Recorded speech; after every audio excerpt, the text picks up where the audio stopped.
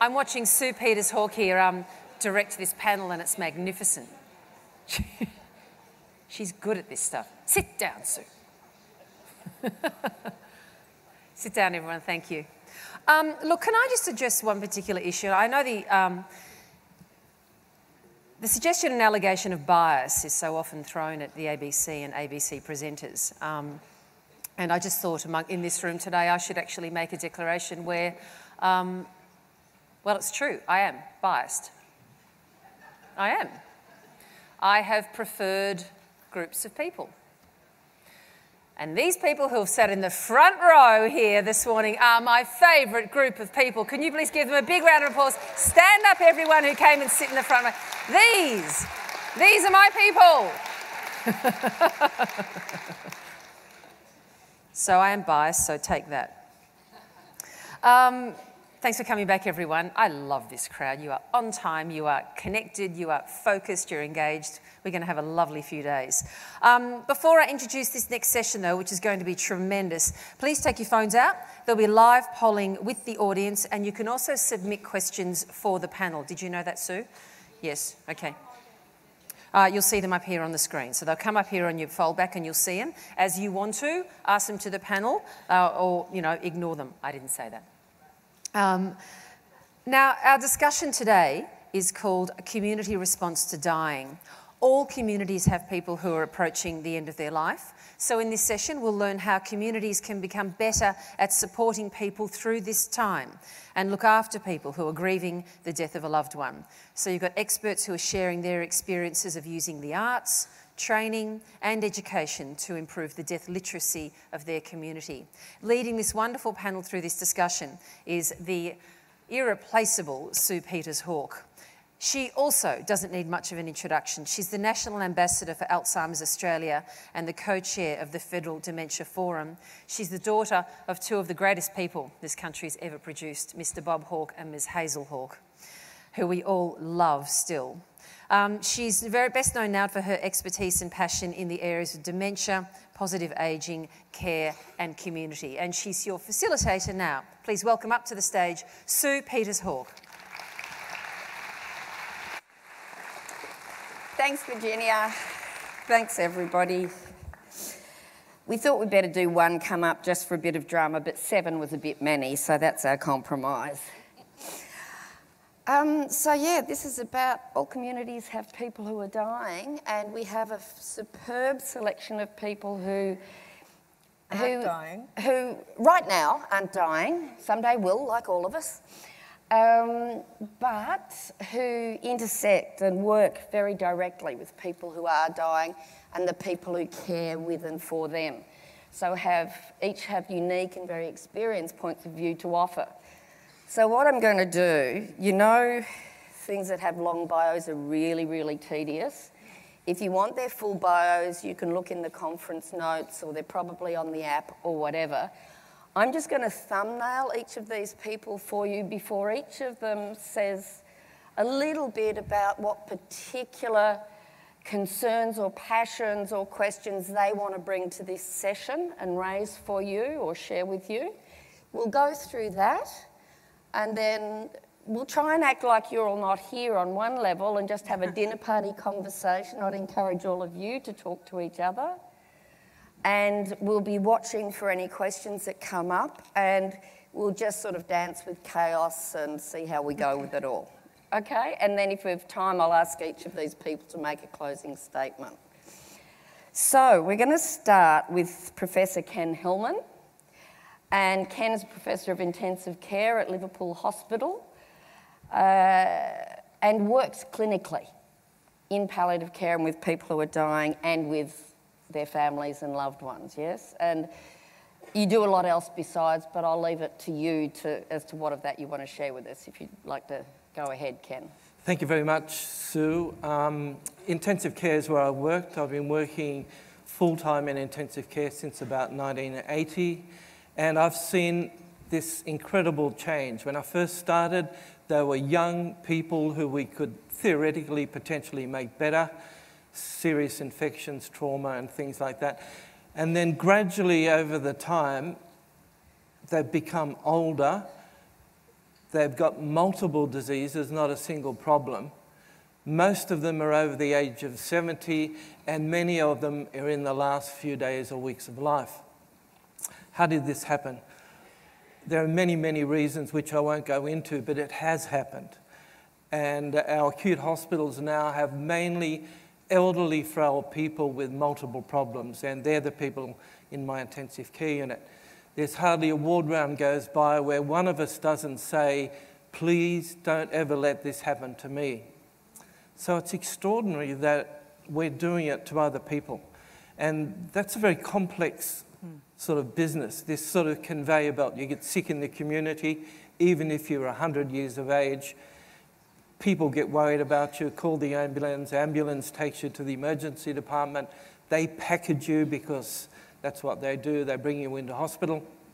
And then one of my colleagues rings me and says, Ken, I've got a 95-year-old, but he's a very good 95-year-old. They're always very good 95-year-olds.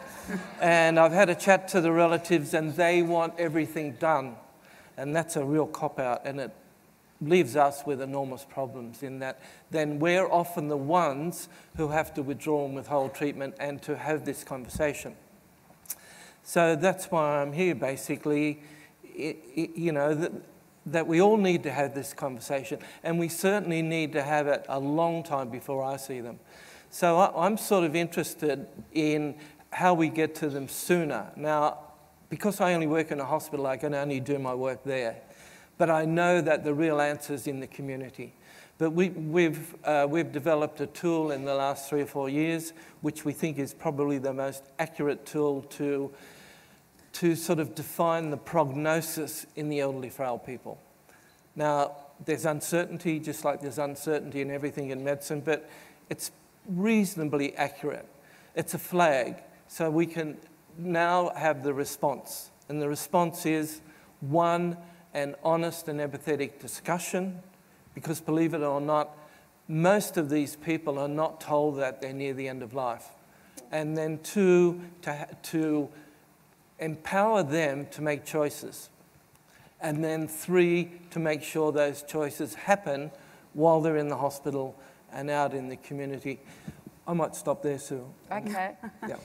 But a lot of food for thought. Kerrie. Kerrie Noonan also works at Liverpool Hospital. I know. Liverpool Hospital, very well represented here, is a clinical psychologist and also director, and I think co-founder, Kerrie, of the GroundSwell project, which is committed to broad-based grassroots community literacy around issues of death and dying. Is that a fair summary, do you think, Kerrie? It is a fair summary. Great. Thank you, Sue. What would you like to say to us? Well, I guess the other end of what Ken was talking about, one of the reasons we started the GroundSwell project is to have a more creative conversation. So this was 7 years ago. We started talking in communities, doing drama projects and doing other things to try and shake things up in terms of the conversations that we were having in communities. And over the past 7 years, I guess we've learnt an enormous amount. And there are three things that really we've started to kind of really move into now. And one is looking at how we can take all of that learning that we've had over the last 7 years and look at how we can innovate more in communities. And what's happening in that innovation conversation is what Jane was talking about earlier, which is the collaboration between organisations, small charities like the GroundSwell project and larger organisations. And now health services are coming to us and asking us about how they can do compassionate communities work and community development work in their community, and we're supporting them now to do that. The other thing that we've done is we've realised, again, we've started developing the work around death literacy about 9 years ago when we started the research at Western Sydney University. And what we realised is that there's a possibility of developing an index and doing some social research around what death literacy is. So we've now been able to partner with Western Sydney University to look at, well, if we're going to do this work in communities and it's going to be community-based and embedded with regular people, how do we look at social impact? How do we look at whole of community approaches? And then I guess the other part of our learning has really been about developing the arts and developing work in communities with people. So yeah, I'm really passionate. I guess for me, having a clinical role as a clinical psych in a ward and seeing the downstream effect of people not talking about, not addressing, not actually even having the conversation of, well, when there was a time that you couldn't care for yourself, where did you want to be? What did you want to do? What were the conversations that you had? Those conversations, it's too late to have them with us in the acute palliative care ward at Liverpool Hospital. So we want to go way upstream. We want people to be having these conversations as young people in schools, in regular, normal places. We want to go beyond normalising into socialising the conversations around death and dying. So that's what I'm passionate about. That sounds great. Sounds like it'd make Ken's job a lot easier. Yeah.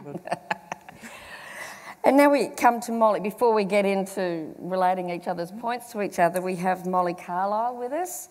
And Molly, you've become the Deathtalker, haven't you, Molly? Mm-hmm. And has written, in my opinion, a fabulous book about death and dying. A real go-to book if you want to open that subject up for yourself or anybody you know. There's plenty around. I happen to have read that one and thought it's very applicable and useful in an Australian context. But Molly also was originally a nurse, I think, Molly, yes? And is now the CEO of a palliative care district in Melbourne. So you work very practically on the ground as well as in advocacy and education. So what are the key things you'd like to share with us, given that that's the stretch of your experience, Mol? Well, I guess for me, Sue, I've been around a really long time. I've got the hair to prove it. And I sort of feel like at this time where we are right now is the first time in probably 30 years of working in palliative care where I feel we're at a critical point. And it's a point at which it's a jump-off point. There's so much starting to, it's like, like a fungus. A fungus sits there like that and it throws out a spore here and a spore there and a spore over there. But if you're really lucky, the spores all hook up and they make one really big fungus. And I reckon we're at that point where our spores are all getting ready to hook up. And when we're a big fungus, you just better watch out because that's when we can... Yes, that's when we can affect real change. And, my clinical background has been in acute hospitals and in community services and in hospices. Like, I've worked across the whole realm. I've worked as a clinician, I've worked as a manager, I'm now a CEO. So I've seen everything from, line 34 on a budget item all the way through to a distraught family by a bedside, not knowing how to say goodbye and being frightened of saying it too quick. I think that the big opportunity for us here is as our communities come together is to understand that it takes everybody. And, I move in very different spheres. I move in the acute sphere, I move in the aged care sphere, I move in the community development sphere. And the thing that worries me is that there's a potential for some finger pointing around how we got here. Forget how we got here, we're here. So the most important thing from my view is how do we move forward, educating and nurturing our kids, empowering our communities so that older people don't die in Ken's ICU or in ED or alone, and that families aren't put in a position where they're having to make unfair choices at a point in their lives when they're the least able to make them. So that's me. Thanks, Molly. Leah, Leah's GP. What do they call? What's your marketing campaign at the moment for GP? Specialists in life. No, specialists in life, I think. Rebadging. But you've also written in the space. You've fictionalised, I think, this issue of death and dying, and it's something that you feel very passionate about. You've written The Waiting Room and We're All Going to Die, which does seem to me to be the bottom line of this conference. Spoiler alert, yeah. And what would you like to share with us today, Leah? Thanks so much for inviting me. It's really exciting to be here. I guess about 6 years ago, I was putting together an anthology of doctor writers. I'm a writer as well as being a GP, and always have kind of always had a dual career. And so I was putting together people like Oliver Sacks and Jerome Groupman and came across Atul Gawande. I was putting together this anthology, A, as a fundraiser for the Starlight Children's Foundation, but B, to take all these doctor writers on a ward round and see what is it, you know, how do they check their emotional temperature on the page? And I was in New York at the publisher, and I'd woken up, I was very nervous to go to the publisher to sort of flog the book in New York, and I just had this lightning bolt realisation that I'm actually scared of dying. And you're probably sitting there going, so what? That's kind of a lot of people. But I just read Atul Gawande's beautiful essay, Letting Go, which he based Being Mortal, his wonderful book, on. And it struck me that I've been in the profession for a long, long time, but I've never unpacked the fact that I'm scared of dying.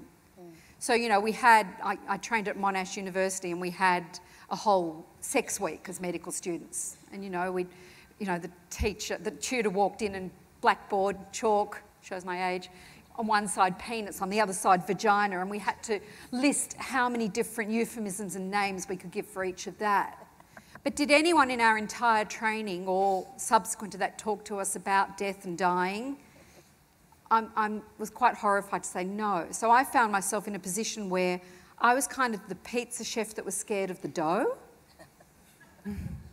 And that really galvanised me to kind of put myself on the dissection board, pin myself down as a writer and as a GP who's, what's the thing? Who's specialist in life. Well, I wanted to see how could we also be your specialist in death, because, you know, in the medical profession, and I've said it over and over again, it's been a bit misinterpreted, but death equals failure. I don't condone that, but I think that's the flag that we've either had thrust into our hands or have sort of gone off with. I don't know how much is supply and demand, and I think our profession in particular needs to have these conversations that you're having today. And I wrote We're All Going to Die, spoiler alert, pretty much. It's a bit of a memoir. It's my experiences. It's woven with a lot of my patients' experiences. And then it's a road trip. It's a road trip to put myself, to confront myself, so that I didn't walk into sports school anymore with my two daughters, and when they went and picked up the scarf with the skulls on it, go, oh, no, have the little butterflies. The first thing I did when I came home was walked into my local cemetery, and I had never been to a cemetery after my parents had died, and walked around and had quite a nice time looking at the graves, Sir John Monash and Albert Tucker, and then met the curator who was trellising roses around the cremation plaques, and introduced myself, and I said, hi, I'm Leah, and he wiped his hands, he goes, oh, g'day, I'm Ash. True story. So that was the start of what I call a joyful, it's a joyful book about death. It really helped me, anyway, I'll shut up, yeah. No, that's fantastic. Look at all the wonderful different perspectives we're bringing to this. This is fabulous. Libby, our next guest is Libby Maloney, and just fingernailing your bio, Libby. Libby's the founder of Natural Grace Holistic Funerals, which is an independent, holistic and environmentally sensitive thing, and part of the movement towards personalisation, I think, and owning of death, and like celebration of it that doesn't just go to a cookie cutter sort of model. Is that correct? A fair way of saying what you're on about? Absolutely. And which involves working in and building in the community, and again, normalising, socialising death from her perspective. I've heard her speak before and a lot of fabulous stories. I don't know what she's going to choose to tell us today, but I'll leave that to her. Thank you, Sue. I feel, on one hand, really dumb when I sit in these settings. I come from no medical background whatsoever. I'm an accountant by profession, earlier to seeing the light and living alongside death. But on the other hand, I feel really fancy. And the reason I feel really fancy is because I think I'm privileged. People get all thingy about that word, but it is a privilege, and I'm deeply honoured to be trusted in my community and communities all across Victoria to be part of the network of people who are doing exactly what we're all talking about. Yes. So the people that are at the very centre of the networks that I work in are the people who aren't coming to your ICU, Ken. And that makes me feel really fancy. I passionately believe that, that the most efficient and effective way of getting to this dream that we're all seems to be on the same path that we're agreeing about is about community development. If you develop individual communities and individuals, literally down to one single person at a time, to understand, to be brave in the face of death, to stand at kitchen tables and kitchen benches and around dinner tables and say, I know something about this, would you like to talk about it? I think that is the key, and that's what I dedicate my many hats that I wear between It Takes a Village Compassionate Communities, which we the gospel of the GroundSwell project and compassionate community movement. We practice that and we live by that every day. I'm also a founding member of the Natural Death Advocacy Network, which is really about empowering choice around at end of life. And then my work at Natural Grace. And the beauty of all those different things is I never mind which hat I'm wearing, and because it's all just me, it's all just the people that I'm so blessed. We have so much fun. We have so much fun. And to be able to contribute in just a small way in that community development role. It's funny, I would say as a funeral director that I would refer maybe 2 or 3 people a week to palliative care. Yep. So there's this sort of thing, it's a little bit like Virginia was saying this morning, the commercialisation of death is kind of okay. Like people go, okay, you've got a diagnosis or you're ageing, you better get your funeral plan organised. Never prepay a funeral, and if you take out funeral insurance, I'll hunt you down. Don't prepay a funeral either. It's just dumb. Just put money in a bank account. Find me later and I'll fill you in on that. Unpack that. Yeah. Maybe not. But we get, when we work so closely together, yes. And we develop the communities one by one. So I come from the Macedon Ranges in central Victoria. Our population is about 45,000. Of that, 10%, which is 4.5, nearly 5,000 people, are trained in mental health first aid. Now that's purely an example of how community development can work. We've set a goal of 2020, so 20% of our population will be trained in mental health first aid. Now we're country folk, it's really small country towns, but it's taken hold by good leadership, and that's a really good example. And I think we can learn from that across into the space that we're talking about. So thank you. Great, thanks Libby. Our last guest is Margaret Ambridge, who is both a physiotherapist. I know this, and then I haven't got my glasses on, so I have to go like this to check that I've remembered correctly. Margaret's a physiotherapist, but also an acclaimed and nationally exhibited artist. So she's got a lot of considerations in this space, and lately she's brought these together and made a film which we cannot show in its entirety, but she's talked to people who have different facets and aspects of experience in working with people who are dying, and we're going to just go to a small teaser on that film now. Do you want to say anything before we do that, Margaret, or just go to the film? I'll probably prefer not to, but no, I will. So yes, I'm here today as an artist. But I'm a physio. I work at Modbury Hospital in the palliative care unit at the Coldface. And a couple of years ago, I saw a chance to have an art exhibition to allow the community to see through my eyes and see what I see at the bedside. And I thought it might give community another vehicle in just to see what palliative care is like and what it's like working in that space. Fabulous. So, yeah. Thanks for that. Can we throw now to the teaser? And I believe that you can see Margaret's video in... So can I just speak to that really quickly? Yeah. In the exhibition space, I think, yes? Yeah. Oh, no, I just wanted to, about the teaser. So, right. So and I'll be very quick, but many, many years ago, I had a patient who was dying and I was only 21 in a cardiac ward after bypass, and I ran out of things to offer as a physio. I could not clear these lungs. And I just stood there at the end of the bed and said, I can't make your bed, I have nothing more I can do. And he looked at me and said, well, could you peel me that orange? And I said, yes. So for the next 5 days, I went in and peeled this man an orange until he died. And it's something I will never, ever forget. And so this teaser and the little movie you're about to see is about 10 colleagues that I interviewed and the people that they will never forget and why. And I'm sure everyone here has their own list of people or a few people that you will never, ever forget. And it's a connection with those and trying to give the community a view of our side of it as workers. So, that's fantastic. So that's Thank what you. it's about. So that sets it up much better. Thank you for doing that. Yes. So now we actually will throw to that video,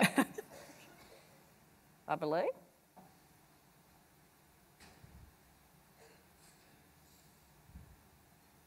Under the radar? People have to touch you because you can't be of use otherwise. And I don't believe that inherently it's dangerous or damaging for us to get so close to people who are at such difficult times in their lives.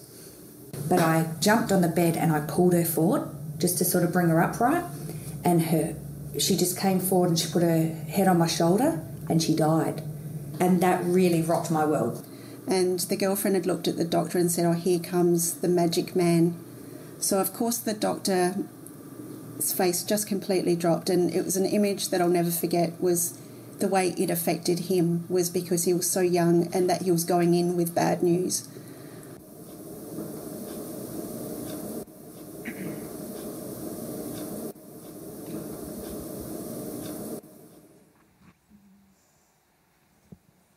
Thank you. I think, so I'd urge you all to take the opportunity. I think somewhere in the program it says how you can see it, but also in the exhibition hall you'll be able to actually see it or find out how to look at it online. And I think what that does is point us to that deep personal experience of death, which is, in a sense, part of what we're all dealing with here, and how do we contextualise that properly medically, and how can we serve that medically, and where is that maybe not going so well medically or whatever. And I just share my experience of, I've always been interested in this whole thing about realising that we're scared of dying, that we live in a society that doesn't prepare us well to talk about it, and I've informally studied Tibetan Buddhism for many years, and I remember when I first started reading that stuff, people would say, oh, that's morbid. And I realised it was actually the opposite of morbid, that in confronting the unconfrontable, it might not make you not scared, but it started to open things up. And I had an amazing experience personally when my mum died. And unusually for aged care, she was in a place where really good palliative care was integrated into their care capacity. So we were asked, oh, do you want to take her to hospital? And it was, no, why would we do that?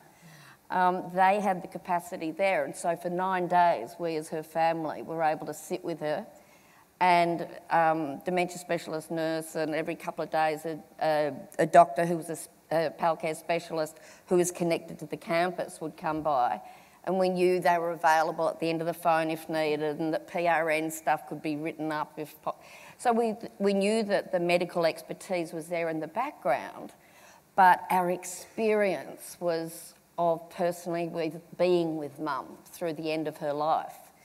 And I'll talk in the other session that I'm talking about how people with dementia are present till the moment they leave, unlike some of the stereotypes we unfortunately deal with.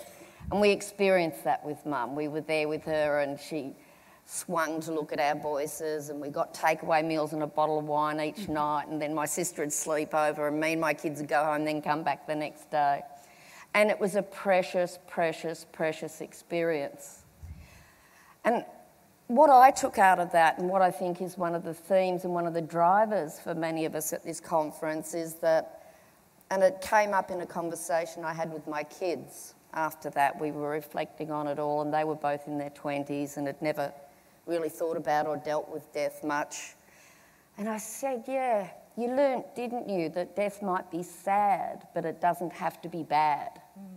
And I think what we're on about is we can't take the grief out of, we're not about putting on rose-coloured glasses about dying, but there is so much unnecessary suffering that goes on, from questionable medical interventions, from being unprepared for loss, from being unprepared for decision makings and making them at times of high distress, from not knowing our choices, from all the sorts of things that are going to come up in the sessions, and that we all see an enormous potential to reduce unnecessary suffering. Can I just respond to that, Sue? Please. I think in my experience, the people who are supporting the dying person, if they're not prepared for what's going to happen next, yes, then they take away from that experience a personal view of death that will never be changed. Now, the person in the bed may well have been very comfortable. Yes, they might have been, their chest might have been rattling a bit or something, but from a medical perspective, they were being comfortably managed. But because the people around the bed hadn't had explained to them, this is normal, and now, you know, mum's feet are going to go blue because her peripheral circulation's shutting down, so watch for that. And, you know, if people know that stuff, yes, then they go, oh, we just noticed this has just happened. So that means the next thing that's probably going to happen is this. Yes. And so they're engaged, they're empowered, and something doesn't occur, well, there's no guarantee, but by and large, things shouldn't occur that freak people out and scar them for the rest of their days. Yes. So it's about preparation, yes, for what accompanying someone you love while they die may sound like, look like, smell like, feel like. Can I add to that too? Because I think one of the things that we're learning from the work that's happening overseas, and also some of the community development work that's happening here in Australia, is that education, that support doesn't have to, and well, firstly, it doesn't come from health professionals. It usually happens informally between people. People find their own connections and networks. They find the mate that's already done this for their mum, and they go and speak to them. They're on the phone to them and texting them and getting reassurance that health professionals have a role in this kind of support, but not probably the bigger role that we think we have. We actually have a smaller role. And so rethinking the way that we engage with communities means thinking about that there is an army of people out there who have cared for people who have died. I think once we start to look at death literacy in our population next year and get some numbers and understanding, I think we'll be really surprised by the amount of death literacy actually that is in communities. And I think it'll be related to the fact, and some of our research has already shown, that it's related to the fact that they've already cared, they've already done those things, they've had that experience that you've just talked about, they've been able to reflect on it. But we can do that informally. So when we're thinking as service providers, we need to rethink that top-down approach that we often have, which is educate, educate, educate the people, and think about going in it at the grassroots and finding out what our communities already know. Because we might find out, actually, that our communities already know about advanced care planning, but there are some myths and some other things that they might have about it, or there's some myths about ICU or palliative care that they have, and that's where health professionals can intervene. We don't need to do the big kind of top-down, heavy education. We need to find out what our communities know. That's what we don't know. That's what we haven't done really in this country, is really deeply connected with the people outside of our doors. Look at the literacy that's there. Yes. I think you raised some really important points, and I'm honoured to be a Dying to Know ambassador too, and I think you do incredible work. But I think the disconnect is really important, that, you know, Death is a bestseller in the box office. You know, isn't Game of Thrones? I've never watched it, but, you know, I hear my son kind of talking about that everything. Death is kind of sterilised in society, but real death happens off stage a lot of the time. You know, when we were medical students, it was down in the morgue and the nurses tidied up. I rarely saw dead bodies. But I think what I'm banging on about, and this is why I've written this book too, is that death is from womb to tomb. Yes. So you can even talk about miscarriage. Why is there such a stigma and a silence around the fact that you don't tell anyone until you're 3 months pregnant? Because, oh my God, you know, you might lose the baby. Well, why? What's so bad about that? So I think if we look at it across the board, we're having conversations about end-of-life care, yes, and in the elderly, and we're talking about possibility of voluntary euthanasia, but I think this is the tip of the iceberg because we're a death-denying society. And I think that's what needs to be shaken up. The death literacy has to be across the board, and yes, it's not just my profession, but my profession certainly can play a role in it, and as we all can. But I think it's society at large that will not discuss death. And it's even embedded linguistically. You know, I'm dying for a cup of tea, and I'm dying for a pee, and I'd kill for a sandwich. But he passed, and he went to a better place, and she's taking a dirt nap. I mean, I haven't heard that one. A dirt nap. Good one. I know when we were choosing. No, that's good. I know when we were choosing aged care for Mum, the only place, and we decided we liked this place best anyhow. But one of the things we asked all of them was how most of the people who come to you die, and how do you deal with that? And this was the only place that didn't start to squirm and look uncomfortable and didn't start using euphemisms. They had a conversation with us about, yes, dying, and how they were in the process of onboarding palliative care. And that and the experience I referred to earlier, plus the point you're making, Kerrie, made me realise that there is enormous literacy, and if you're in a position where somebody close to you is dying, or perhaps it's yourself dying, or you're working with somebody who's dying, there's an amazing network of people. Like, I asked some retired nurses whose research specialty had been dying with dementia before anybody ever talked about it.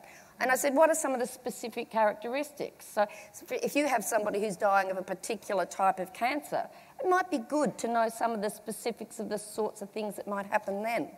I know from my Buddhist experience, I'd listened to teachings on how dying can seem a bit like hard work. You know, how the breathing you were saying how... And so I was able to share that with my kids and the rest of my family when Mum was rasping and what's wrong? It's just the body takes a while to break down. And so we could have conversations, and then we could be supported by care workers, by specialists. We made some custard, which was the last thing she ate, and then we did the swabbing, the mouth comfort stuff. There's the potential to be included. And then after Mum died, we sat and had a cup of tea with her and did a champagne toast and swabbed her with champagne. That was the last thing she ever had. So I think there's ways when we bring all this knowledge and this literacy and create comfort. Yes. We've all experienced, I think kids are so honest when it comes to death and dying, and if you can have an honest conversation. I mean, the Onion talks about the best way to talk about death to kids is buy a goldfish, wait. What God invented them for, isn't it? Small creatures. Do you think that's good advice? Well, because they don't bring that sort of baggage, and if you can encourage them from an early age not to carry that sort of... Or in our case, a guinea pig and a new puppy. I'll leave that with you. Well, hermit crabs. Hermit crabs are a con. Yep. Can But I add something? Yes, Liz? please. Just- That's what you're all here for. Just linking into everything that you've said, Molly and Kerrie and Leah, is how imperative is to integrate the after-death and experience as well. yeah. Some of the most positive things we see from families are when they've been included, that when mum's died in an aged care setting, which you're referring to, that a guard of honour's been formed at the door. That mum's gone out the front so door, much. that they've wrapped mum up and put her on the trolley, Yes. that they've then escorted her out of the facility. It's a really important aspect of it, and communities know about it. There's an honouring that happened. I never would have thought of it, but when people from the home who'd been in mum's life did that, I just... Yep, I know. Compared to... It was amazing. Being taken out the back by the laundry chute. Yeah. And that happens mostly. zipped up bag. Mostly. And this business of closing doors, I think if the aged care people in the room surveyed their residents, they know that they're going to die. They're not afraid of it. And my call to action for the day would be to allow your families, if they want to hold the funerals in your settings, because that's become the person's home. And the only people that can come are the friends that have come from the setting.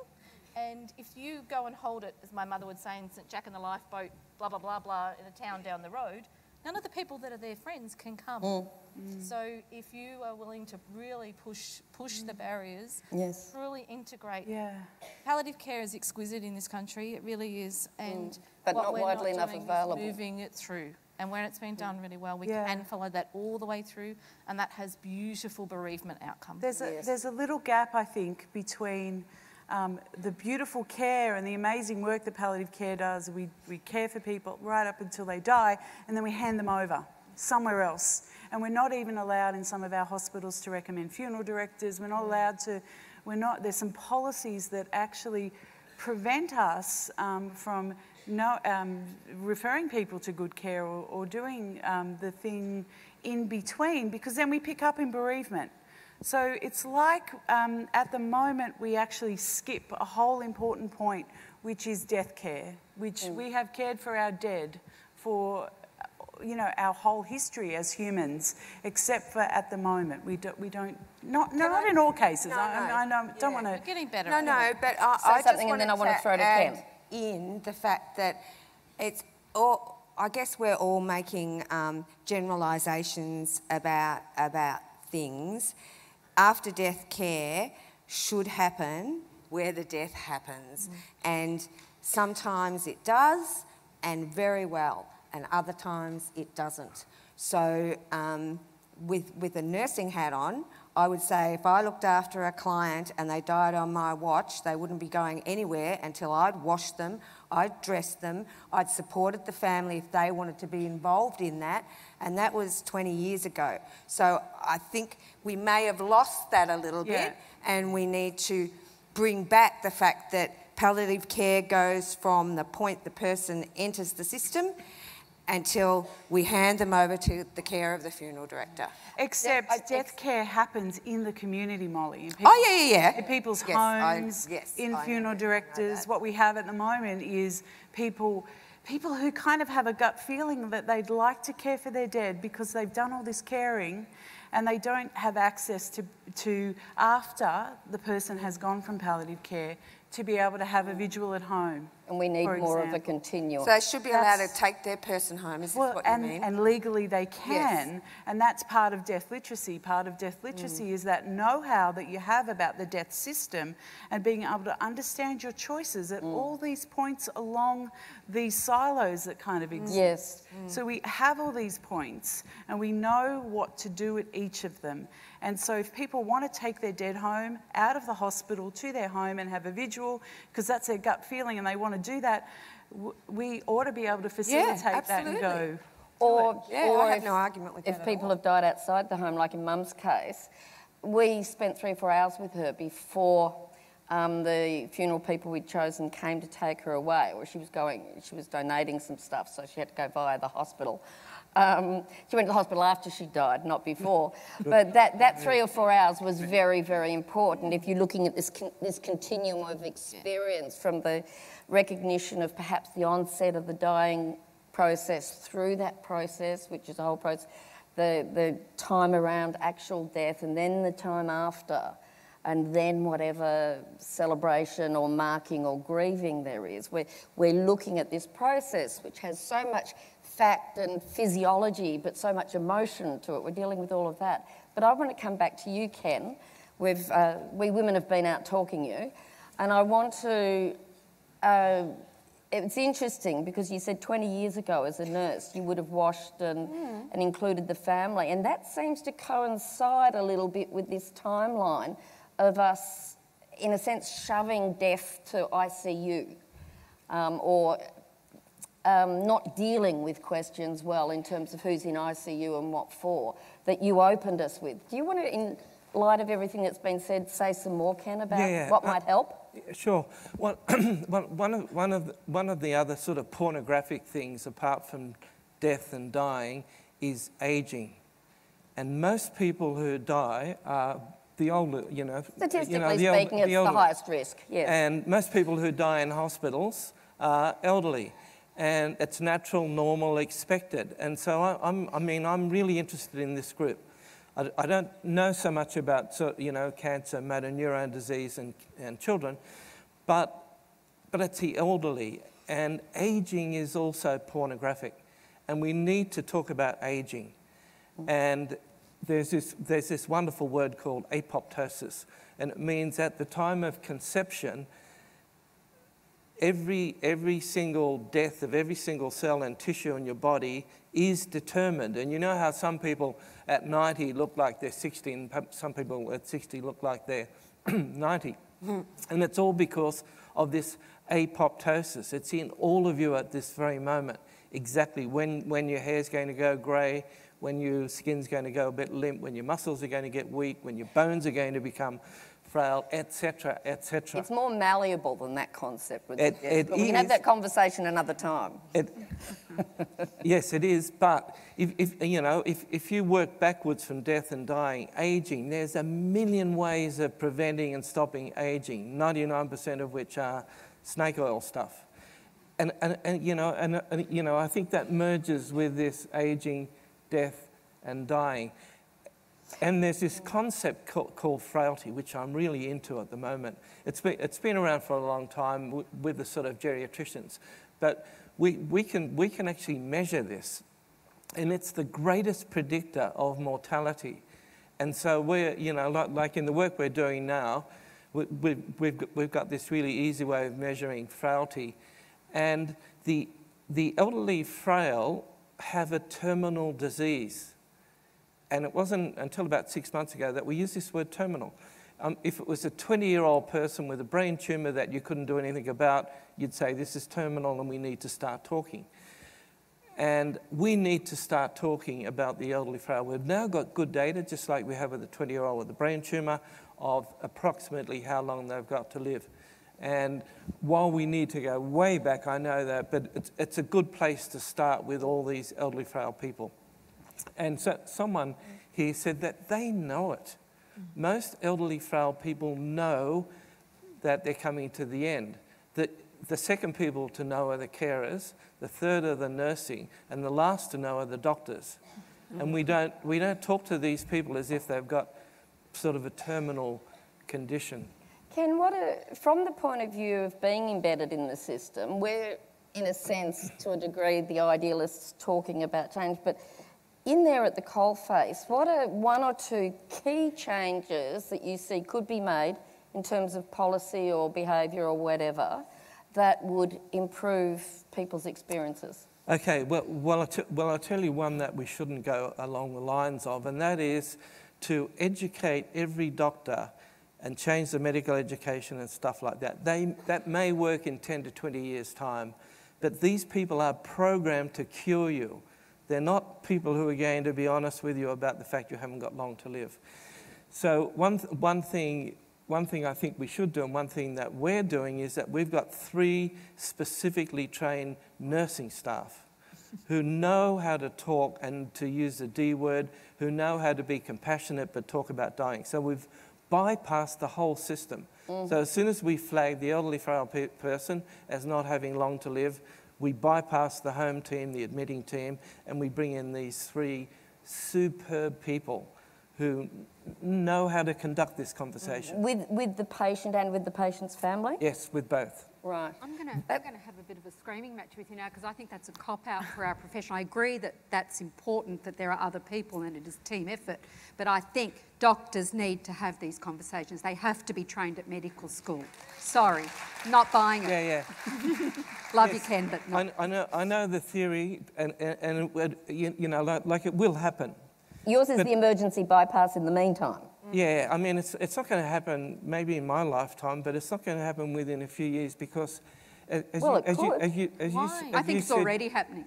You know, like as you said yourself, Leah, that nobody talked to you about dying in your medical school, and that's what there is at the moment. So it's going to take time. But in the meantime, we've got the problem, and this is just one of the answers. I was just going to say there's an additional layer that has an impact here, and you know, running a community palliative care service that covers 2,500 square kilometres and is manned by an interdisciplinary team. The biggest thing that makes it difficult for our staff, including our palliative care physician, is that a lot of GPs just do not want to have anything to do with palliative care patients. They don't. Some patients they might have looked after for 20 years, and as soon as they have a terminal diagnosis, they say, sorry, we're not looking after this person anymore, you'll have to find a new GP. So you can imagine, we're lucky, we've got 2 nurse practitioners, we've got a palliative care physician. However, we need every client dying at home needs a GP on the ground, and that's a real problem. And I agree with Ken, it's a long-term fix, it's not something that's going to be fixed bang. But we could agitate for starting now. Something about that, because it just leaves people high and dry. There's a project in the UK that asked GPs to identify their 10 most frail people. And that's where community development work was focused on. And that's had massive outcomes in terms of hospitalisations, dying in place of care, and so on. So I think there are other ways of kind of also combining the knowledge that we have from institutions to really community-based development work, not community care, not as such, but how we do, how we engage with people on the ground. And looking to where there have been innovative examples that have produced results. So we know that identifying, and then GPs kind of go, oh, phew, someone's doing something about that mob. I can keep identifying them. I can keep looking at them because someone is doing something about it. Right. You wanted to say something, Libby, I think. I just think it's nearly a moral imperative for the GP, because all the work that we can do, and for anybody really that wears the palliative care hat in a medical role, we can sit in community and we can do everything we can, right? I mean, you name it, it's all beautiful. But if you raise your eyebrow in the wrong way, if you dismiss something that family has brought to you, as the doctor in particular, but also palliative care nurses and physicians, everyone, you'll undo it like that. Right. So we can invest money, we can invest not enough money, we can do this, we can work. There's 800 of us here talking about it. But Ken, if you raise your eye in the wrong way, or Leah, you do, or Molly, as anybody that has a medical component, nurse, doctor, doesn't matter, if you raise your eyebrow, you will undo that work. So if you could raise a magic wand, Libby, at the medical profession, what would you ask of them? I would ask of the doctor, if just focusing on GPs at the moment, because when you work with really engaged ones, the difference is, it's not just immediate, it's not just now. This is the difference that people feel in 5 minutes, 5 months, 5 years, 10 years. These people are coming back and they're saying, I had this, you know, sort of ideal picture that we're trying to paint here. And the GP is imperative to that. Yes. I think what I would do is invite every single GP individually. I'm such a grassroots girl, that's why I feel pretty dumb sometimes, but anyway, one at a time, and say, tell me your story. Tell me when somebody that you loved died. Tell me when your granny died or whatever it is. And what happened to you?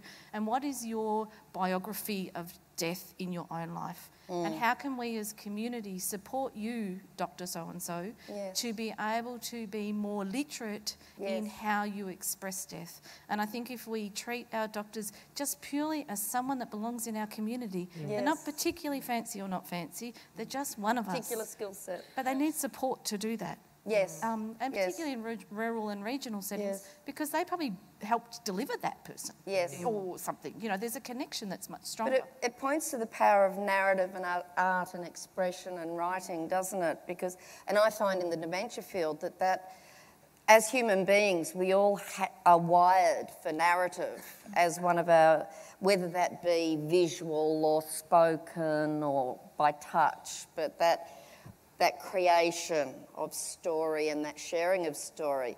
It's one of the main ways we interpret and make sense of our world and prepare for being in it and for anticipating what might happen. So this points to the power of the arts and of story and writing as one of the ways we can support and prepare and help each other. I think I learnt more about being a physician by being a writer and learning about narrative and learning about, you know, beginning, middle and end and listening for subtext and listening for the patient's story than I did through all my years in medical school and training. And I think the arts say it in such a poignant and succinct way. I think, you know, I don't want the ECG giving me the final song and the final rites goodbye in my life. What do you want? That's for another session. Oh, okay. Dignity. And I think we're talking so much about death and I think the focus is, you know, crystallising and distilling what we want in death is also turning around and looking at what are our values and what do we want to embrace in life. Yeah. And that's the question I ask my patients given the time, not when they come in with an ingrown toenail, although that might be an opportunity, but what is it that they want in the here and now, seeing that 7% of us are probably going to die at home. What is it? You need to have these conversations very, very early, and art and music and literature can help with that. But I really think that the helping professions have got a key role to play in it, and I think we're being caught with our pants down. I think if you want to see the best practice of it that I've seen is go and ask Michael, the CEO at Very Special Kids in Melbourne, if you can just hang out. They're using all of these, the creative, the story, community, volunteers, the GPs there are grouse. Everybody there is really working about what end-of-life care is about, and so individualised, because of course when it's a child it's so, you know, when it's anybody. Well, it is, but it's particularly heightened, and we're so privileged in our country that for a child to die just seems like that shouldn't happen to us, but of course it does. But the Very Special Kids just weave this magic of all the things that we're all talking about. So, yeah, go and... And it can be magic, can't it? I mean, or is that being a bit too bold? It can but be my magic experience with Mum is that it can be magic. It can be magic if you're connected, I think. My mother-in-law died in March. When she was in the hospital, the first person I rang was Libby Maloney. My mother-in-law died in her nursing home in Frankston. We took her home from the ED. Her nursing home looked after her. And when she died, Natural Grace came and picked her up from Frankston and took her back to Mount Macedon, where she stayed being looked after and her mauve coffin being built until her funeral service. So when you know somebody and you can just pick up the phone and go, I need a hand, because I wasn't palliative care Molly at that point. Right. I was Molly's daughter-in-law who was having to be palliative care Molly, but the reason for saying that is that there are there are connections out there. It's just about knowing how to tap into them. Yeah. And that's a lot of the time. Yeah, that's the heart of, I think, of community work. That if we're going to shift our thinking as health professionals about how we do that, we think about networks, we think about the social approaches, we encourage people to build those networks and to build those connections within their community, and to find out who has already cared in their network, who's already done it before, how can they find that out. Health professionals have an amazing role to play in that as well. So it's not about kind of getting, it's not about forgetting about all the amazing value that health professionals bring to any dying or death experience, but it's the community, the family, the friends, the neighbours, the schoolmates. That's the 95% of the caring at end of life and after death happens because they all chip in. So I think, if we can, as health professionals, encourage those networks. And, Dying to Know Day, people contact us all the time saying, I want to run an event. People are massively busting to engage with palliative care services and funeral services and ICU and doctors and other people. So listen out for them. I was going to say, Ken, if all of this happens so that when you have your frail elderly person come into ICU because the family says we want everything done, do you think if those people had been exposed to these conversations, that then you'd have a different reality manifesting in ICU? Absolutely. Yes. It's not, it's not always that these people want everything done. But if you're the doctor and you say, look, your mother's very sick, I know she's old, I know she's not well, but there's only one hope for her, and that is if we transfer her up to ICU and put her on machines, what do you think? Now, if you're the son and daughter in that situation and the conversation's put like that, you'd have to be a pretty brave and seemingly uncare son to say, no, let's just let her die. So you can see that... That's false hope being offered by the doctor. Well, it's not only that. I mean, it's a cop-out. Yes. It's a cop-out because they don't want to deal with... They don't want to talk about dying. And, I think it's something that we're learning about. Can I just tell a quick story about how not to do it? This is about 20 years ago, and I had a 40-year-old mother who was dying, and so we were about to withdraw the whole treatment the next day. I had a chat to the husband, and I said, look, I think we should stop treatment. And then I knew he had 2 sons, so I said, have you talked to your sons about this?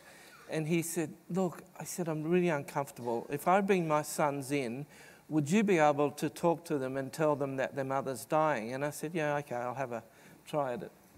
So the next morning, he was walking towards me, and I've got such a strong image of this man walking towards me, and he had 2 sons, about 7 and 9, and they were dressed so neatly, and their hair was slicked down, but they could sense that something was wrong. Anyway, so I thought that talking about dying was being honest and straightforward. So I got the 2 boys, sat them down, and I showed them these CT scans of the brain. I said, here's where your mum's tumour is, and but we can't cut that out, and we can't give chemotherapy. And these 2 boys were just looking at me. And then I'd spent some time working in Denmark and Sweden, and there was this lovely story about the angel of death for young children that die. And this angel comes within an hour of dying and takes the child's soul or whatever up and takes them to all the lovely memories that they've had in their life in that last 1 hour. So I thought, no, I'm just going to change my whole story here. So I said, look, there's an angel who comes along when people are dying, and this angel is going to come along in a minute to your mother. So I want you to sit down and hold your mother's hand and think about all the lovely things that you've done in your life, like all the happy memories, things where you've had a birthday party or you might have fallen over or done something silly. You'll know all these things, and they're the places that your mother's going to. So they sat down, held the mother's hand, and we stopped the ventilation, stopped the drugs. But, I mean, that was a major lesson to me. And there aren't many books about how to do that in that situation. There's thousands of books about cancer and how to talk to people and that. And I think that we could learn by sort of narratives and stories, as you know, as we've been talking about. And finding narratives with individual families, perhaps. Now, we're now in wrap-up time, an anybody who like it has got 30 seconds, and I'm going to be strict. An impassioned plea. An impassioned plea is that we are honest about death, that it is really a socio-political movement, a groundswell movement that needs to embrace death literacy across the board, honestly, compassionately. We need to bring death back out of the hospitals, bring it back into the home as much as we practically can. I think we're all involved in this, and we're all, you know, we've got to go out and give the message, and yeah, not the fairy tales. Libby? Oh, practice what we preach. I agree. I think we just need to really be willing to have this conversation literally in our own families, and then hopefully that will lead to the next one. My now 11-year-old has had a funeral plan since she was 8. So, there you go. Anything from you, Margaret? Oh, I suppose I obviously haven't said a lot, but I think in my art it says what I think. Thank you. I just wanted to say to everyone that's here who chooses to look after people who are dying, look after yourselves, because that's the other half of this conversation. Yes. Yes. Ken, I think you've more or less done your roundup, Kerrie. Last passionate? Yeah, last passionate plea, I guess, is, you know, death literacy is an outcome of all of the things that we do every day in our work. When people have the experience of caring, and they have that experience and they talk about it with another person, and we sit down and we have conversations with them, and they use those words that we use to tell their family members and to tell their community what is happening. Thanks, Ken. So yeah, everything we do is contributing to death literacy. Anything else you wanted to say? And I'll just add in that bit about carers. Yes, self-care. Not only for professional carers, but for family carers, it is a lonely, torturous job often being a primary carer for a dying person at home. We as palliative care services, we might see you for 2 hours a day if you're lucky. The rest of the time you're on your own, unless you've got a network, and not everyone has a network. We need to be starting those conversations at the football club, at the school, at the neighbourhood house, so that when someone next door to you is sick, everyone comes running to help, and that carer isn't left to do it all on their own. Fabulous. Thank you. Well, I'd like to say, as somebody who actually feels the incredible privilege to have experienced a good death with my mum. And I know it sounds weird, but a sense of joy in how it happened that has left me sad that she's gone, but so grateful for all the people who contributed in so many ways to that being a sad but a meaningful and precious experience. I think we know that it's possible to do it really well, and we just want to keep plugging away, and my thanks to all of you who do.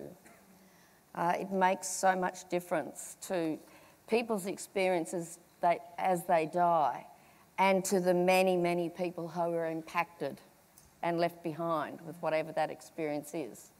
So thank you very much, everybody, and with that we wind up, and I think throw back to Virginia, don't we? Thank everyone, won't you?